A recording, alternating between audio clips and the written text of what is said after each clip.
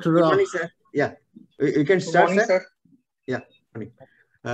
Good morning. Today we are having a case discussion on oral cancer. Dr. Anish Kumar Pandey is a third-year DNB resident at RKM Share Position, Vivekananda Institute of Medical Sciences. Will present the case. And with us today is Professor Chintamani, who needs no introduction.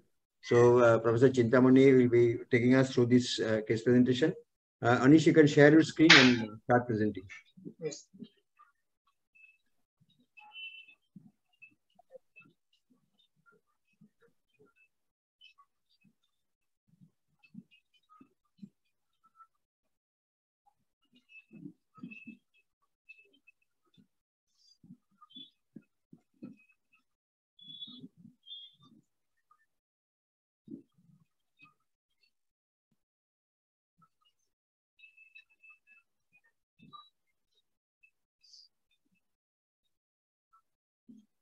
Sir, sir, I asked Milind to share the screen.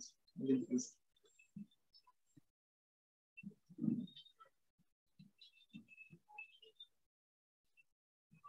You can present, please.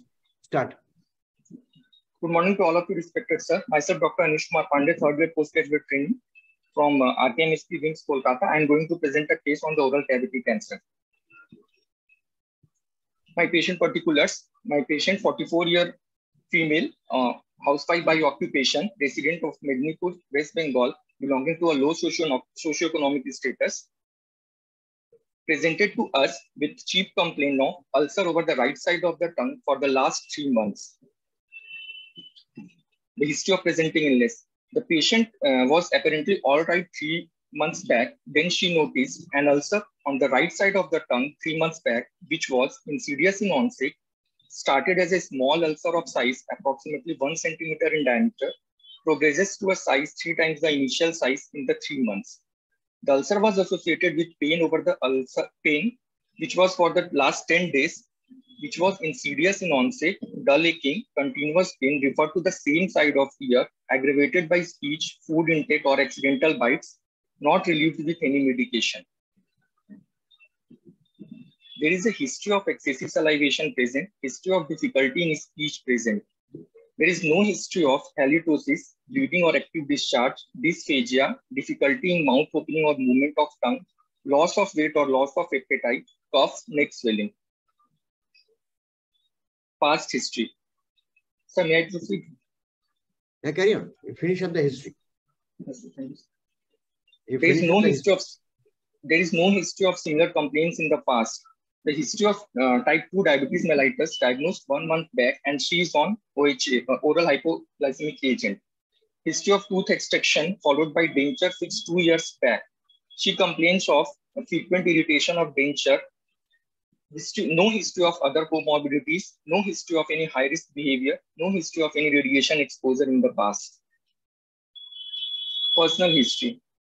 She consumes mixed diet.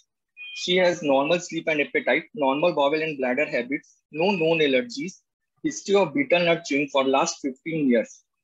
Non-smoker, non-alcoholic, no history of tobacco chewing. Menstruation, regular cycle and normal flow. Married with 2 children, normal virginity. Family history, no significant history of similar illness in the family. There is no significant allergic history. There is no treatment received so for the present disease. Right. Yeah. A good history, but certain stereotypes remain and that need to be sorted out. One is, what do you mean by no history of similar complaints in the past? What are the complaints now? Sir, ulcer in the right side of the tongue. So there is no history of ulcers in the tongue in the past. You see, actually, I'll tell you what, when you use this term, no history of similar complaints in the past, you're putting a lot of importance to what the patient has told you, believing that the patient understands the whole problem. He or she does not understand it. So you should be more specific. What specific past history you would like to take? Sir, similar complaint like any ulcerative lesion in the past or any See, this complaint is different from any complaint that he had in the past. Naturally, he did not have any cancers in the past, right? So basically, I mean, whenever you're taking any history, whether it is history of present illness, past history, you should be more precise with what you want to convey. Firstly, I'm glad you understand why do you need a past history. You need to know whether there was a history of ulcers in the past or certain pre-cancers which would actually indicate that it's got some relevance for future. To be just lazily asking no history of similar complaints in the past is a very casual statement. That is important. Now, otherwise the history in these cases is pretty straight. There is no confusion. He made it even straighter by mentioning that there is pain in the tongue with radiation to the ipsilateral ear. Any radiation to any other place? No. Now, what does this radiation to the ear would indicate? Sir, it indicates the involvement of the lingual nerve, which causes the referred pain via the auriculotemporal nerve. That's fine. So tongue lesions, even if they are benign, may produce a pain of that nature. So that is important. Now, onset is insidious. What does that mean? Sir, without any associated with them. There are two parts to any problem. It's onset and its progress. And then it's culmination. Sir, as you said that she has got an ill-fitting denture, then the history may start like this. Patient has got an ill-fitting denture and which is causing local irritation, and then she noticed the ulcer there. Because you already mentioned in the history that she has got a denture and ill-fitting denture is there, which is causing irritation. So the onset may be preceded by this irritation, and then the ulcer came. Right. The other thing, Dr. Saad, the usual way they would put it is onset is insidious. Onset, one morning she noticed that there is an ulcer. Am I right? Yes, sir. Before that morning, there was no ulcer, no? Sir, she complains of little irritation, but nothing like that, sir. No ulcer. And please understand, when you're narrating the story of the illness, onset sudden happens only in very, very rare circumstances. The patient notices at that point. It must have been happening for some time. So as Dr. Saha suggested to you, if you had mentioned about the irritation proceeding to ulceration, then we know the onset was gradually. The ulcer happened over a period of time, but when the ulcer happened, it happened on that day. Please try to understand. Onset of events which happen like pain abdomen or bleeding per rectum, hematuria. This could be onset is sudden. No gradually noticed episodes, but the term is usually not factually correct. So if you put it as ulcer, irritation over a period of time and then ulcer happening, one can understand, yeah, the whole problem was gradually progressing to that level, right? And there is no problem. People won't notice this, but I'm noticing and telling you, insidious onset, we should be very clear. The day patient noticed it, it was sudden. Patient did not know before that there was an ulcer. Unless the patient was noticing a problem in that region, like the irritation as was mentioned. Rest is fine. Now, associated with pain over the ulcer for 10 days. Now, this association, so the ulcer was painless to begin with. yes, For 2 months, it was absolutely painless. That's what you're saying? yes. Sir, little discomfort only, sir. No pain. So therefore, again, these are terms which are very carefully used. So patient could not have been absolutely comfortable and suddenly noticed the pain. Unless it happened, please tell us. Did it happen suddenly? The pain happened just 10 days back. Sir, she was feeling little discomfort, but pain started, sir, 10 days back. Okay. And then you mentioned it was insidious in onset. Now, 10 days is very recent. In 10 days, it happened. So don't use the term insidious so casually. That's what brought my attention to the term insidious. When you already described pain over 10 days, then this insidious business goes away. It was dull aching straight away. Get to that point. Yes, sir. And more so, the classical painless ulcer is a syphilitic ulcer, which is not there nowadays. So somebody having a lesion in the epithelial surface, which is a somatic supply, patient might have some discomfort. It may not be excruciating pain, but patient may have some discomfort or dull ache in the site of ulcer. Right, not relieving with medication. Shall we, next slide. See, most of this negative history, I'm just making it better. You've made a good presentation. Don't worry about that. History of salivation is present. This is not required. It's not a question of being present or absent in a class. There is history of excessive salivation, difficulty of speech. That's it. So they are, I mean, you don't need to put it down in terms of presence or absence. While there is no history of halitosis, bleeding, dysphagia, difficulty in mouth opening or loss of, everything is falling into one place. Loss of weight or appetite in tongue lesions is not common. So don't give it the kind of importance you've given it. And cough would precede before that because that is more useful to the local issues. Cachexia is not common with tongue lesions, head and neck lesions. Can you tell us why? Sir, because cachexia occurs due to the release of the cachexin, which occurs due to the production of the TNF alpha or beta, which released after the very large necrosis. There you are. So it has to be large enough to be able to produce that much amount. So it has got lost in between your other usual complaints. Please understand how do you fetch marks. So I will put it down this way. There is history of excessive salivation and difficulty of speech, while there is no history of halitosis, bleeding, dysphagia, or difficulty in mouth opening. There is no history of cough or any neck swelling, and no history of any significant weight loss. She has not told you any amount of weight loss. You have not asked her also. She can't quantify it sometimes. It could be very little, but it's not a common problem with tongue cancer. So you could put it down in that format. Okay. Let's, your marking in the mind of the examiner has started the moment you start presenting your history. So don't think I will hit all my sixes when I'm discussing the case. They are already scored. 50% marks are scored as you start presenting and then you go through. Are you getting my point? Yes. Be very, very careful about history also. Don't use casual terms. Examiner makes an impression. If he's a good examiner, he makes a good impression. Next slide. Now let's look at this. You are so obsessed with similar complaints in the past. I've already covered that. So please don't mention it. There is no such history. Be specific with past history. What past history you would like to take in any patient with oral cancer or oral lesion?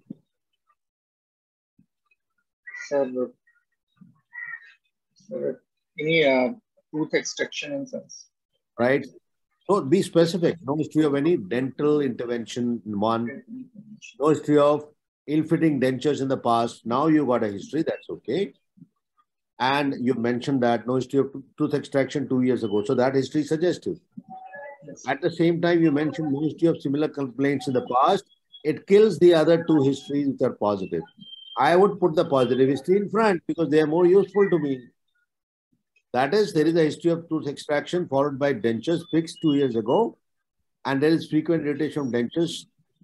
That is, there is an ill-fitting denture. This would have been your presenting complaint because it's a problem.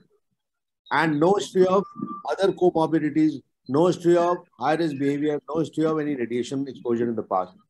You have put anything wherever. So I will start like this. Patient is a known diabetic on treatment. There is a significant history of tooth extraction and ill-fitting dentures. Subsequent to that. No history of any other comorbidities or a high-risk behavior. And there is no history of any radiation exposure in the past. Let's move. This has been taken well. Mixed diet, normal sleep, appetite, normal bowel and bladder habits, no known allergies. Who is interested in the rest of the stuff? What is important is present. History of beetle net chewing for 15 years. That should happen before because we are interested in that. What she doesn't have is useful, but not the bowel and bladder habits in the up. So you're not putting it in the perspective in the order of importance. And what I'm trying to tell you is your order is what decides the examiner's mind as to your priorities. So personal history. Patient has normal sleep and appetite and normal bowel bladder habits. It goes in one line, takes a mixed diet, and has history of betel nut chewing for 15 years. I would be more interested in the pattern of betel nut chewing. What does she do? Does she put a quid in the night, or she keeps it in the daytime? Does she keep it in the lateral sulcus, or she keeps in the anterior sulcus? What was the pattern? So she just chew in the morning and throw it out. So that is important for us, right? Yes. What is its significance to us? Sir, in case of if she put it in the lateral sulcus as a quid, there is a higher duration of the exposure, which results in the cancer. So good. So you're trying to say both the factors are important. One, Duration. where she keeps it and for how long she keeps it. Correct? And then what form of tobacco she takes. That you have mentioned. It's a smokeless form. It's a smokeless form of tobacco in the form of a quid, which no quid, she just chews it and throws it. Now, they have relationship. What is the relevance of contact time? So more the contact time, more early will be the...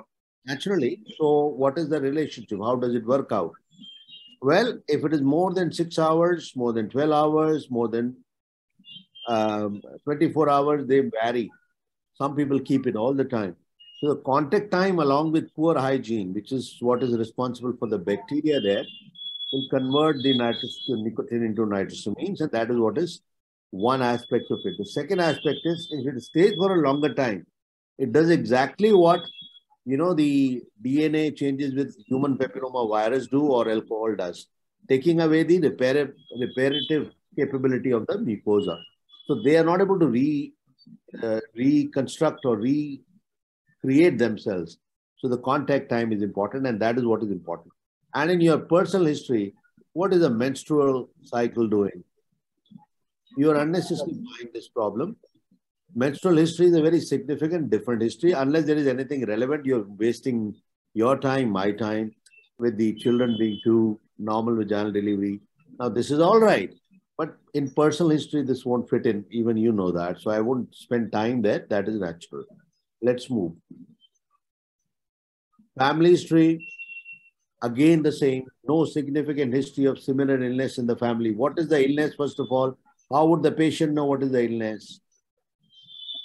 Are you getting my point? You are expecting the patient to tell you, sir, there is no family history of tongue cancer in my first degree relative. She is not going to tell you. So you could be more specific in all family histories in cancers wherever. There is no significant family history of hereditary cancers of any kind. Yeah. You are out of it straight away. These are casual statements. Like I told you previously, there is no similar illness stuff. We do not know what is her illness today, so she cannot tell you. What you are saying is what is not present in the family. Ill-fitting dentures or the ulcer, because she has both problems. No. You can be specific. Yes, there is no history of any ulcers in the oral cavity. That is impossible because ulcers will happen day in and day out, but they may not always be related to the problem. So this is a wrong statement. You've just taken it casually. What you are trying to say is there is no family history of any head and neck cancers or other cancers in the family, so that you can put a point of view across. Okay. Does tongue cancer run in the families? Sir, answer is no. So if it does not, we don't know. Maybe it does. We don't know as of now. But yes, some head and neck cancers do run in the family, and they may happen in the tongue also. So what you can bail yourself out by saying is, sir, I'm ruling out any other cancer because there is a cancer family concept. They have breast cancer, head and neck cancer. We don't know how they're connected, but that's what we want to find out. Allergic history, no significant, not significant, or there is no allergy, there is no history of allergy. Treatment history, no treatment received so far for the present disease. So what I'm trying to tell you is, put this important history in perspective. The non-significant ones can disappear in the miscellaneous group so that you don't waste any time. And you're able to score with some significant punches. Don't waste time on left, right, and regarding treatment history, when the patient comes to your exam table, patient might have undergone some investigation, at least a biopsy or some investigation. You can say that patient underwent a biopsy or patient underwent some investigation. You may not be knowing what the investigation done, but you say no treatment received is not a right statement when you are in the exam table, because patient has gone through OPD and then come to indoor and then came for your exam table. So mention that, what patient can tell you. What actually, Dr. Saad, the problem is, he is probably not understanding this. Most of them, they have the issue. They probably are not aware of what is the relevance of asking. You see, we want to know the treatment history so that it is relevant to the case. And in your case, you are wrong. Patient has received treatment in the form of dental intervention, which is significant to us. Whatever treatment in the duration is important. Ill-fitting dentures happen following an intervention only. You getting my point? But what you are trying to say was no treatment for this cancer or this ulcer. So now it's not falling into place. For that, as Dr. Saha said, something would have been done. Even blood investigations done, painkiller given, oral mouthwash given, antiseptics for the oral cavity given, biopsy done. They are all interventions. Why mention it? There is no requirement unless it is significant. You see, treatment history is important if it is contributing to your diagnosis. Any history is important if it is contributing to your diagnosis or ruling out some other differential. Please move on. Please start. So patient examined in a well-lit room with proper consent and in the presence of a female attendant. Patient is alert, conscious, cooperative. Karnofsky's performance score was 80. Build average, gait normal, facies normal, hydration normal, nutrition status was poor. There is no anemia, jaundice, cyanosis, clubbing, edema present. Pulse was 78 per minute regular. Blood pressure was 120 by 70 millimeter of mercury. Respiratory rate was 12 per minute.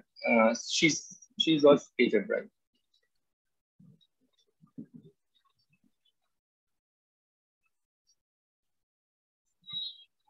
Sir, I continue. Yeah, carry on.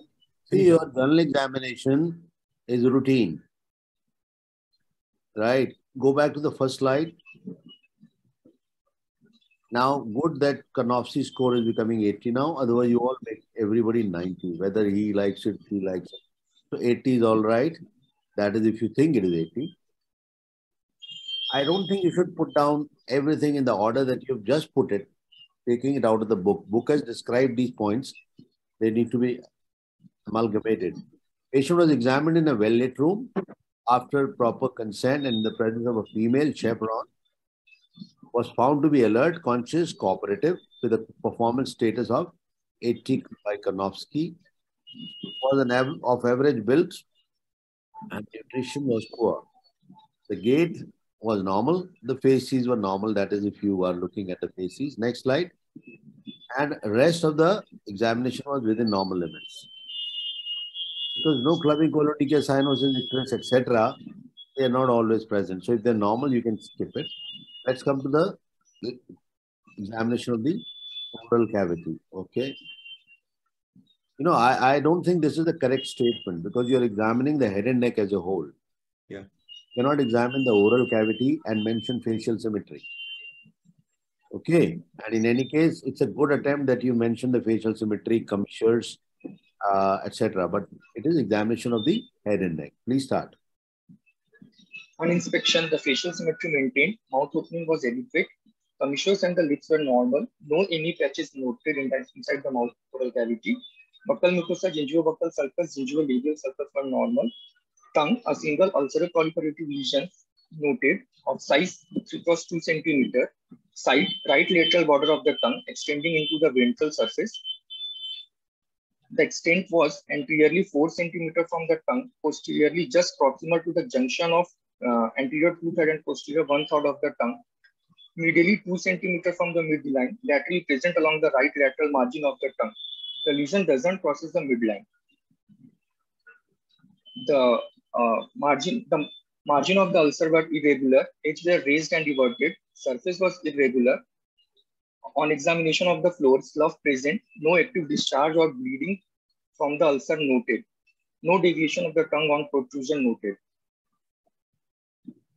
Next. The floor of the mouth was normal. Mouth opening was normal. Dental formula as explained here. Dental placed for the second upper right incisor. Sharp tooth noted in the first upper right molar. Staining of the tooth noted. No dental caries seen. Retromolar trigone normal. Hard and soft palate were normal. Anterior and posterior pillars normal. No tonsillar enlargement. Tubula in midline. Posterior pharyngeal wall were normal.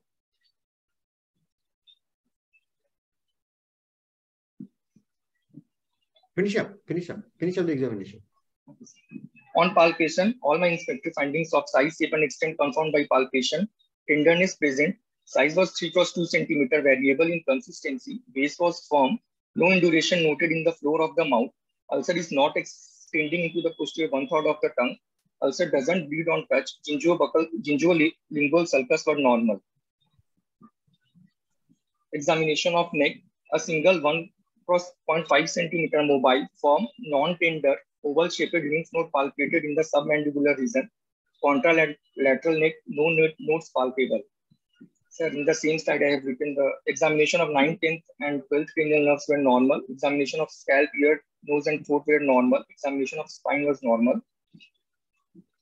Other systemic examinations were within normal limits. Yeah, you summarize. A 44 years lady presented with history of betel nut chewing and ill-fitting denture following tooth extraction, presented with an ulceroproliferative growth over the right side of the tongue for the last 3 months, which gradually increases in the size and associated with excessive salivation, pain, and referred etiology to ipsilateral ear. On examination, an ulceroproliferative growth of 3 × 2 cm present over the right lateral border extending into the ventral surface of the anterior 2/3 of the tongue, variable in consistency. Floor of the mouth normal with right cervical lymphadenopathy. What is this variable in consistency? That's what I'm wondering. He mentioned about surface also. There is nothing called surface in the ulcer. What you see is the floor, and what you palpate is the base. So there is nothing called surface in ulcer.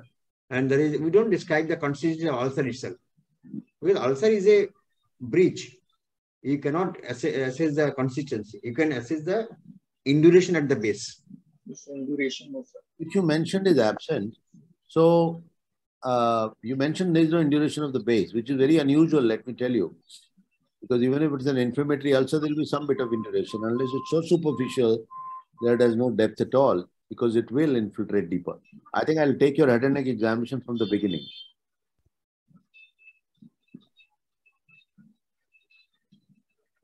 Although, let me tell you, you've made a good presentation. It's a good cover of most aspects. Now I'm just making it better.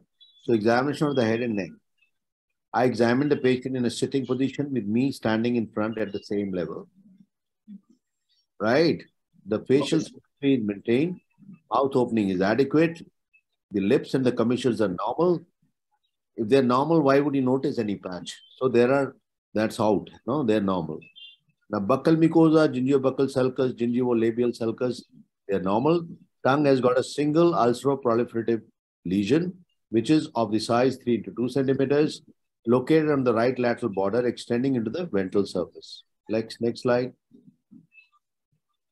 You never give a reference from the tip of the tongue, or tongue is a mobile structure. So give a reference of the teeth in tongue or buccal mucosa.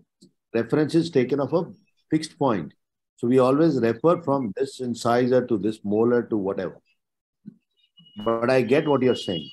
Posteriorly, just proximal to the junction of anterior 2/3 and posterior 1/3, while later on you mentioned that it's not extending onto the posterior 1/3 of the tongue. So it's not possible to comment on that. Therefore, it is safer to just mention the range. And the significance is oral tongue is posterior 1/3 of the tongue. Sorry, anterior 2/3 of the tongue. And pharyngeal tongue is the posterior 1/3 of the tongue. So you need to understand that difference. Now, medially 2 centimeters from midline. When you have described the lateral position, you don't need to describe the position from midline. The moment you say not crossing the midline, that's fine. Otherwise, the ulcer is on the lateral edge, so it has to be away from the midline. Laterally present along the right lateral margin of tongue. This is what I was saying. It is present along the right lateral margin. How would it be 2 centimeters from the midline? It's away from the midline anyway. and does not cross the midline, you have emphasized again. If it is all, if you mention that it is 2 centimeters from midline, naturally it is not crossing, right? You're mentioning that it is so far away from the midline, then how can you say it is crossing? So they are mutually excluding statements. Next slide. Now you're describing the ulcer. Okay, margins, it's not margin. They are irregular, all margins. Edges raised and everted. Be careful. You look at the picture, posterior edge is not as everted. So you would be clear on that. There is no surface of an ulcer as Dr. Shah mentioned, because how can you have an ulcer of a surface of a swimming pool? Ulcer is similar to a swimming pool without water. What you see is the floor. What you walk on is the margin. What is connecting the two is the edge. Mother Earth is the base. Where is the question of any surface? If there was a surface, there would be no ulcer. Now, floor has slough, no active discharge or bleeding from the ulcer noted, no deviation of tongue on protrusion noted. That is fine. No deviation of the tongue. What does it mean when you protrude the tongue? Sir, involvement of the hypoglossal nerve. Involvement of the? Hypoglossal nerve, sir. Hypoglossal nerve. As of now, we have not named any nerve that way. Hypoglossal nerve. But why should it move? Is it only the involvement of hypoglossal nerve that will produce? The muscles of the tongue also, sir. Yes. Involvement of the muscles of the tongue. Use the term extrinsic muscles of the tongue. Extrinsic muscles. Which are the muscles that are extrinsic? Sir, genioglossus, hyoglossus, palatoglossus, and styloglossus. Probably that's where you missed out. That I wanted you to narrate it. So genioglossus will protrude. That is its function. And if the one side is failing, it ways to the same side. What is that called? What is this phenomenon called when tongue deviates to the same side following the involvement of hypoglossal nerve or involvement of the muscle? It's called wheelbarrow phenomenon. You've seen a wheelbarrow? Yes, sir. You've seen it, no? Thela jo hota hai. Yes. As it breaks, it falls to the same side. Now, not bleeding on touch can happen here only when you palpate. Next slide. Now, if you really look at this ulcer, although the picture is blurred, it is extending more than you mentioned, and the edges are different. At one point, they are raised, and it's not unusual. When they're progressing in one direction, they have more proliferation. At the same time, you cannot say that induration is not there at all. So be careful when you're presenting. I can't go and touch it and show it to you now in this case, but be careful about the base. Most of these ulcers would have induration in the base, which is beyond the lesion, in tongue especially. Next slide. This is fine. I really like your dental formula being put there because this is a case where it has a significance. And this the same emphasis we wanted in the history that would have helped. When you say floor of the mouth, normal, mouth opening, normal. The term is adequate. There's no such thing as normal mouth opening. It varies from individuals to individuals. But what is adequate mouth opening? So more than 3 centimeters. Between what? Between 2 incisors, sir. So say that. So inter-incisor distance of at least 3 centimeters. So adequate would be more than 3 centimeters. You're right. Why did you take that history in this case? Sir, to see whether involvement of the pterygoid muscle or the extension of the. It's a very common error.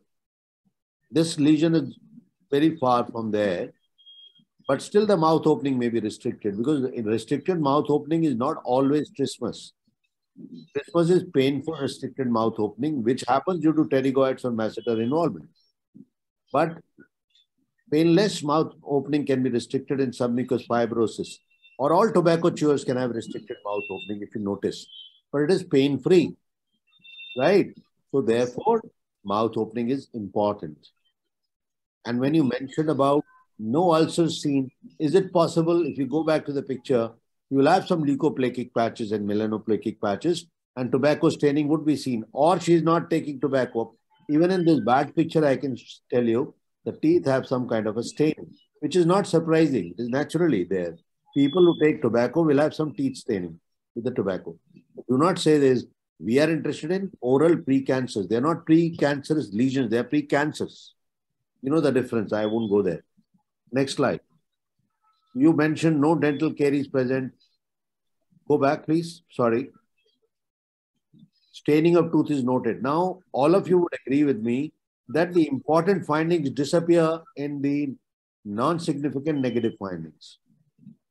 So I'll start by mentioning the teeth are stained with nicotine.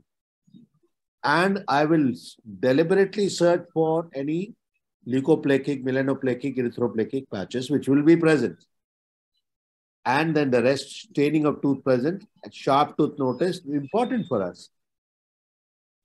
And no dental caries seen. Be careful about that. Oral hygiene is maintained. Next slide. This is fine. They were required. And you mentioned it. But please don't miss if there are any precancerous lesions or precancers in the oral cavity. Next slide. Now, tenderness present where? Sir, over the ulcer, sir. So, sir, you have, over the ulcer is again a wrong term. The base is tender. Right? Indurated, which you said is not present. What is variable in consistency? Sir, the induration and the ulcer will. How would an ulcer's consistency be ascertained if it doesn't have a complete wall? Yeah. It's a base only. So don't try to complete the checklist by putting terms unnecessarily. The base is firm. Now, what is a firm base and what is an indurated base? Let's see. You've written no induration. Floor in the floor of the mouth. See, there you are. I am once, for a moment, I am taken to the ulcer, then I come to the mouth. So we get lost. Finish with the ulcer completely. The rest of the mouth is normal. If it is normal, then there is no question of any induration. You mentioned that there or now. Again, back to ulcer. Why should I talk about the mouth when I'm talking about the tongue? And then ulcer is extending into the posterior one-third of the, not extending, doesn't bleed on touch. Then gingivolingual sulcus is normal. So please finish with the ulcer first. And then come to the other sites. These are all subsites in the oral cavity. These are all subsites which you have covered. Correct? Next slide. We'll save on time. That's why I want to be quick with it. Now, examination of the neck. A single A and single R1, same thing. You don't say only one single, that is also the same thing.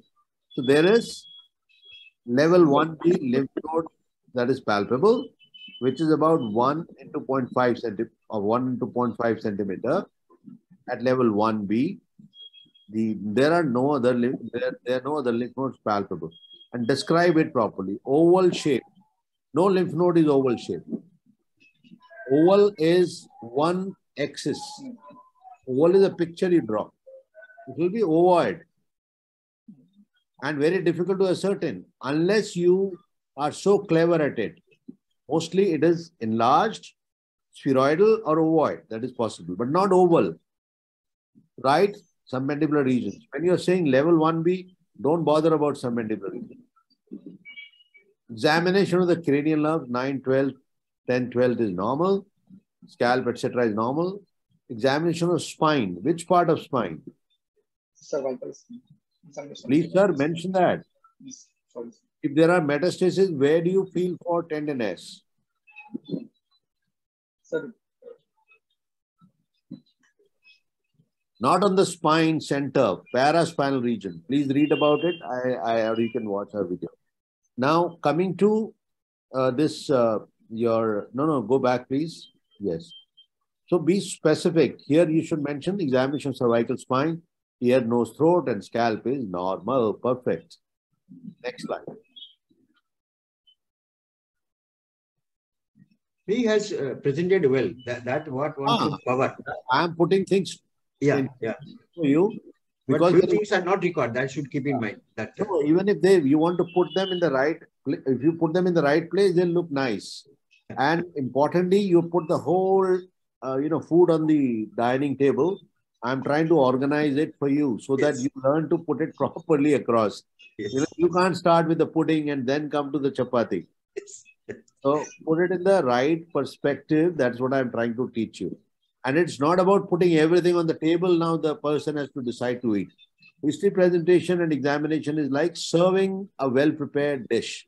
If you have not prepared it well, there's no question of serving a rotten dish. That part is taken care of, but presenting it is important. Be very careful. Organomegaly, etc. Okay, this is fine. Let's move on. Now, in your summary, we have already corrected that.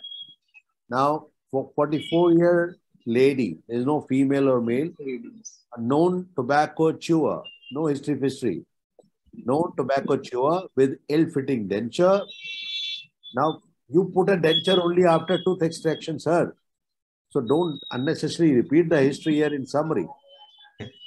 As an ulceroproliferative growth on the right side of the tongue, which has gradually been increasing in size with excessive salivation and all that stuff you can carry on. And come to the diagnosis now. Sir, a provisional diagnosis is a 44-year lady with a progressive ulceroproliferative tongue lesion on right lateral aspect, most likely a case of carcinoma tongue, clinically T2N1M0 stage 3 disease. Okay, we'll discuss that. You examined all the cranial nerves. What was the significance here? Sir, in what? Examination of 9th, 10th, and 12th. Sir. Yes. Yes. Sir, if the nerve involvement is suggestive of the advanced disease, sir? Oh, no, why, where? I'm asking you this question because many examiners will ask you this question because they don't think it is necessary in all the cases. Although I am with you, but I would like to know you so that you're able to answer the question. Otherwise, there's no point asking. Where are they coming out from? So indirectly, see, 9th, 10th, and 12th. 12th, you have answered already. It could be either the direct invasion into the muscle or of the nerve, which is coming through the submandibular triangle or right at the skull base. The other nerves right at the skull base. I'm not asking you what is an upturned curtain sign? How do you look for 10th or 9th? Sir, by asking patient to say and we examine the uvula and the soft palate. So you look at the soft palate, the one which is normal moves up and the one which is not normal doesn't move up. Like this or like this. So there is, if you've seen the old, theaters or puja pandals where they'll do these plays, the children will have one person who lifts the curtain for you, and there are two curtains, so he pulls up one is up, then he runs to the other side to pull the other one. That is how it used to happen in the past, although it's all remote now. That is called upturned curtain sign, which means 9th nerve involvement. And 10th is the gag reflex, or even with this, the movement of the uvula. So they are important for higher up lesions or some lesion there. Why should it be relevant here? It's such a small lesion. Why are you trying to know? Sir, if these will be involved, the lesion will be unresectable. So, sir, first of all, know why you're doing it. In all tobacco chewers, there is an entity called as field cancerization or multiple similar cancers in the same epithelium. So she may be having one here, but there's another one behind, which you may not notice. Therefore, no clinical examination of the oral cavity is complete without direct laryngoscopy. You should know it. I didn't disturb it when you're presenting. That is to score a distinction if you want to. That's a part of office procedures now. Clinical part. Because you cannot see other lesions without using it, because you can't see the posterior 1/3 of the tongue or the base of the tongue, as they call it. You said pharynx is normal, only the part you could see. That is why it has been put. You may have multiple lesions. There will be another lesion somewhere which could produce this picture. Okay. What is this? Is this a complete staging or you would like to do more? Sir, in the So depth of the invasion also will be, sir. So you would like to mention it that I would want it. This is your clinical stage, so we're not bothered. It is CT2, N1, M0. How is it T2? Sir, more than 2 centimeter, less than 4 centimeter. And sir, the depth of invasion, sir, I haven't checked, but sir, in How if much? T2, the depth of invasion should be, sir, if more than 2 to 4 centimeter depth of invasion should be less than 5 mm, and if 5, less than 10, 15 and more. That's it. yes, So you should be aware of it. We are not repeating your thing. EOI is important. What else is important for the node? AJCC 8th edition. So you would qualify like you do in breast. Always mention, sir, this is my clinical stage. However, I would be able to give a complete stage based on depth of invasion and extranodal extension, which I will know only on ultrasound of the neck. These two are ultrasound of the neck is an extension of clinical examination, right? And clinically, if the node was fixed, you'll take it as extranodal extension only. But here you have a mobile lymph node. And how do you know it is not a submandibular gland? Because it's very common in poor hygiene in these patients. How do you know it's a lymph node, not a gland? sir, What is the clinical differentiation? How do you know it's a submandibular lymph node, not a submandibular gland? Very old, beaten question. Say you know or you don't know. Don't waste time. I'll tell you. try to, Yes, so you should know it. This is something which would be more fundamental to your passing. The lymph node, if you ever have seen the neck dissection, the lymph node lies superficial to the gland also. And gland has two parts, one which goes under the mylohyoid. So the bidigital examination is going to be, I mean, it will be present in submandibular gland will be bidigitally palpable. Don't say bimanually. Manual means both hands inside. Digital, bidigitally palpable is submandibular gland. Lymph node is not bidigitally palpable. Will you remember this for future? yes, yes. So there has to be differentiation. Otherwise, lymph node and submandibular gland are almost there. And very commonly, it's the gland which is enlarged. All right, how do you proceed now? Sir, I would like to do some investigation to confirm the diagnosis. For this, I will go for the wedge biopsy from the ulcer along with the healthy part of the tongue. And sir, I will do some investigation to stage the disease. For staging, I will go for the MRI of the neck, MRI of the head and neck, sir. I didn't stop you. Please finish, then I'll ask. And then, Don't sir, skip I will ultrasound. go. Don't skip ultrasound. Before MRI, you should tell us as Dr. Chintaman already said, it's an extension of clinical examination. So ultrasound can give an idea about the neck. Sir, I will do also, sir, ultrasound of the neck. And sir, Now, if you have stopped, then we tell you so that we save on time. As rightly pointed out, when you're putting the stage CT2 and then qualify yourself there only. Sir, I would like to do an ultrasound of the neck to know the node stage, which is the easiest way to pick it up. It also tells you about extranodal extension. It tells you about the number of nodes. It tells you about the contralateral node. It tells you about the IJV, carotid, base of skull, everything. Ultrasound is very useful. The only problem is it is operator dependent. Who is doing it is important. If you are doing it, you may not find those features. Second, you have mentioned in clinical examination, I'd extend by you doing indirect laryngoscopy or pharyngoscopy. A lot of people do that. They sit in the clinic and do it. Next, you move to investigations to confirm the diagnosis, to stage the disease, to treat the patient. Mention in one breath so that the examiner is answered throughout your answer. He may not ask you about the details of each one. Now, what do you do to confirm? sir, which biopsy? Wedge biopsy from the anterior part, not the posterior part. Need to highlight that. Why from the edge?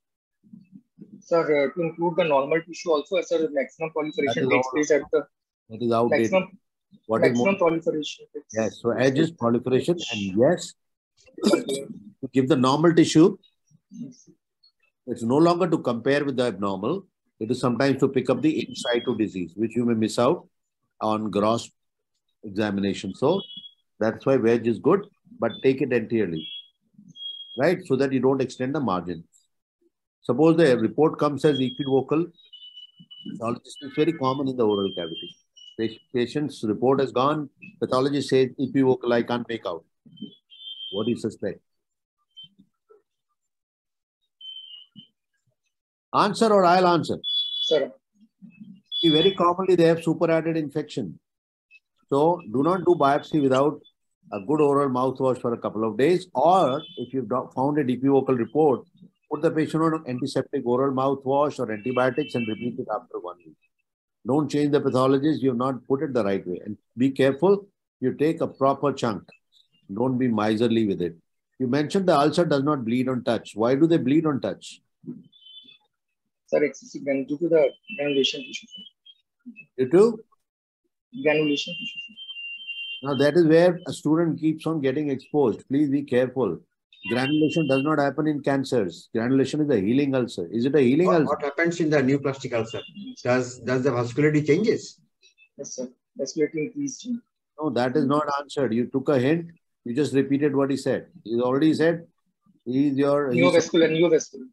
No, beta. There is a neovascularization with weak capillaries that have no strength in the wall. So they were fragile. That's why on touching, they bleed. Clear? Now, please remember it for future. And for God's sake, do not say granulation, which would contradict all your findings. The cancer doesn't have granulation. Cancer has proliferation. Okay, so there is neoangiogenesis of weak capillaries, which are very fragile. So if taken a biopsy, it may bleed. That's why suddenly I remembered I'll ask you. And biopsy comes as moderately differentiated squamous cell carcinoma of the tongue. You said, I'll do MRI for staging of the disease. Why not a CT? Sir, CT cannot actually tell the thickness of the lesion, sir, which was by the MRI. Sir, there are 3 parts to your stage, no? T, N, and M. You have to get all 3 right.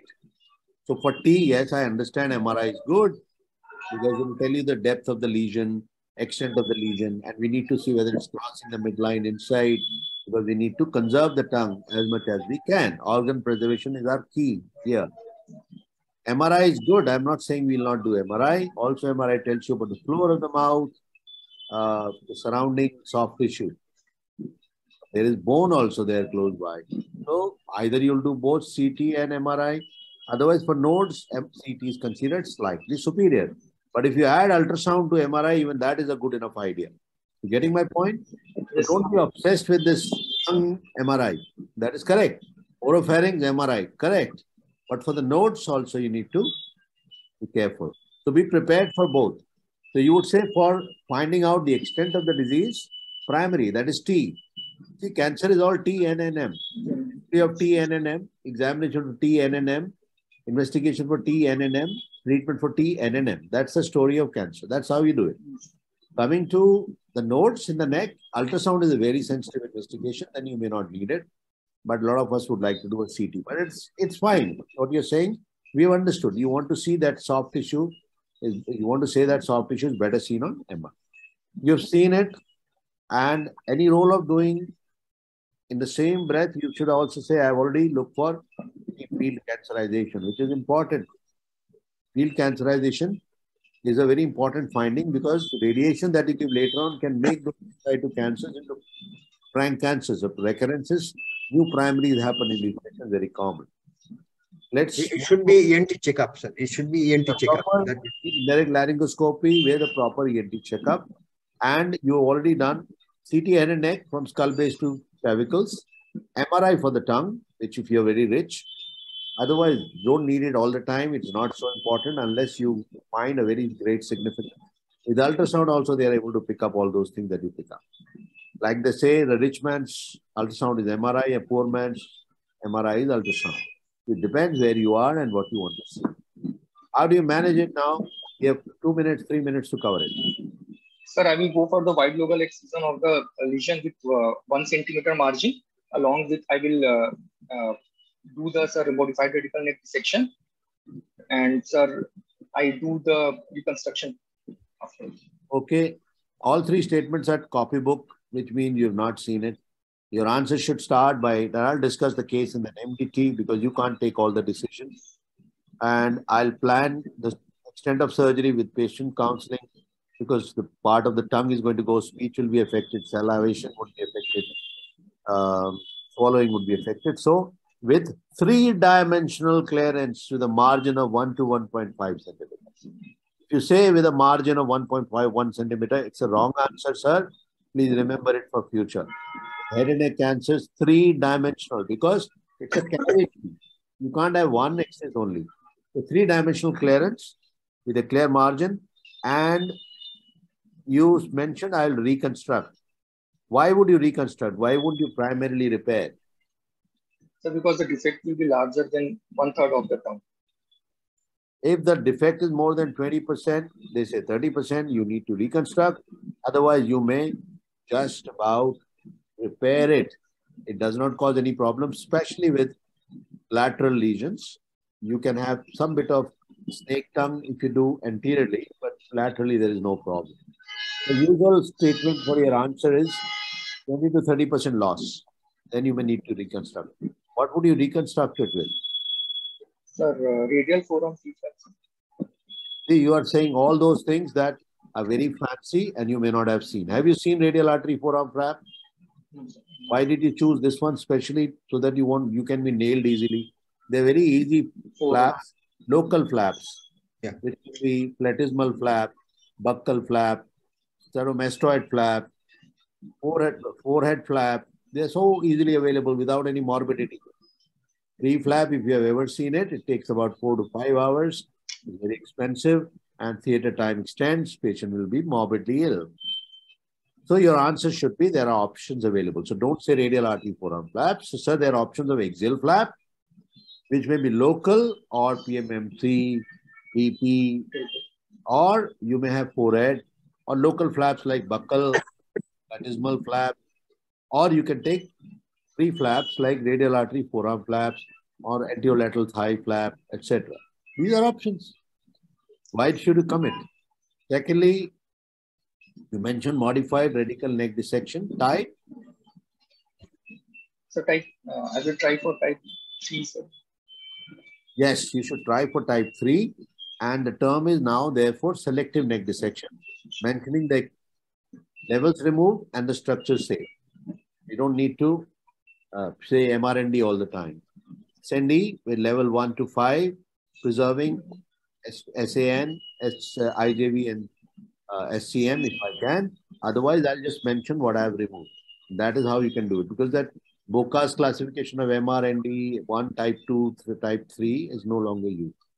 So that's fine. How about the adjuvant treatment, which you should have covered in one go? So I will go for the radiotherapy, sir.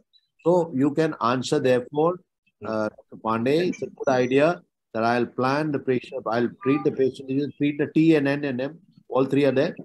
For T, I do, that is, I'm going to do a wide local excision with three-dimensional clearance with a margin of 1 to 1.5 centimeter. Reconstruction, if there's more than 20% loss, which I'll only know when I've done it, but I don't foresee in your case, along with right-sided modified radical neck dissection or selective neck dissection, preserving all the vital structures, followed by adjuvant radiation. Again, this you have already discussed it in the MD. Yeah, we should discuss it because routine radiation, you have to consider some points. What radiation, what are the indications quickly? Sir, positive margin, positive lymph node, and hybrid. See, the answer is no. Positive margin is always a shabby work. You should go back and operate. Depth of invasion, it's important. Secondly, grade of the tumor. Okay. And the final P size, PTNM will decide that. Okay. And they take into consideration extent of lymphovascular invasion, grade of the tumor, and yes, margin is a criteria, but so the decision would be taken again based on surgery and histology in one breath. And if you have done an adequate neck dissection, unless there is external extension, there is no indication for reading the neck. There is no radiation to the neck. That is a usual take. And it's only the lesion that needs to be radiated. And you can have local radiation now in the form of either brachytherapy or IMRT and IGRT, which is image guided radiation and intensity modulated radiation. Neck we try to exclude if your neck dissection is optimum. That's the case everywhere. And you should have started, I'm just adding, I'm going back. You should have started by saying, sir, I will counsel the patient, psychotherapy, she has to abstain from tobacco. Quality of life, she has to be given the, the initial orientation towards the surgery and the outcome. And then rehabilitation post-surgery is very important. Use those terms to earn more points. Do you have any question? Sir, I want to know the indication of supraomohyoid neck dissection, sir. Then indication for supraomohyoid neck dissections are zero. They are selective neck dissection. There is nothing like indication for supraomohyoid. Please listen to me carefully. The term is either you do elective neck dissection, which was called prophylactic earlier. Elective neck dissection is usually SND 1, 2, 3. So it is supraomohyoid except in tongue, where it will be ultra supraomohyoid, where you will take out level 4 also. So there is a high propensity for skip metastasis, especially level 4. So then supraomohyoid will be obsolete. That's not the term you use. Supraomohyoid will be above the level 4, no? So the answer is elective neck dissection is done. Large tumor, that is T size, more than 4. Grade, more than 4 centimeters. It's 0 to 2, 2 to 4, more than 4, right? So, and bad grade, lymphovascular invasion.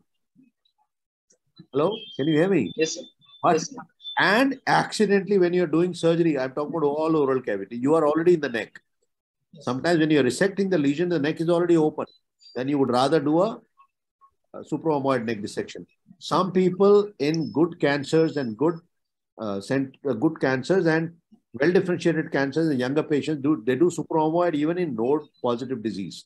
But that is not your problem, right? Because they've observed that involvement of level 4 and level 5 is so rare that you may skip it. But that's not the case. We don't practice it.